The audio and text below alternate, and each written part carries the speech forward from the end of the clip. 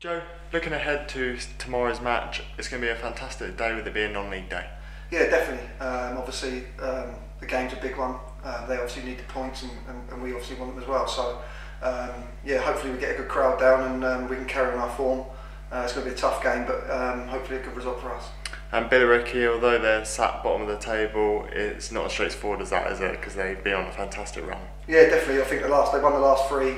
They've signed new players, and obviously they're a different animal now to what they were at the beginning of the season. So, obviously the table, they're bottom of the table, but it's probably not a true reflection of where they are as a club. And it's going to be a tough game, but we've got to make sure we concentrate on ourselves, keep doing the things that we've been doing, and hopefully we can carry this run on. And being just a point off the playoffs, does that give the squad a little bit of motivation to stay unbeaten? Yeah, I think so, but I think the motivation is to get into the playoffs at the end of the season, and whether we win or draw tomorrow or lose, the motivation is definitely there to make sure we succeed and do that. So yeah, it's obviously a big game tomorrow, and hopefully we can get the 3 points, but I don't think it's not the be all and end all.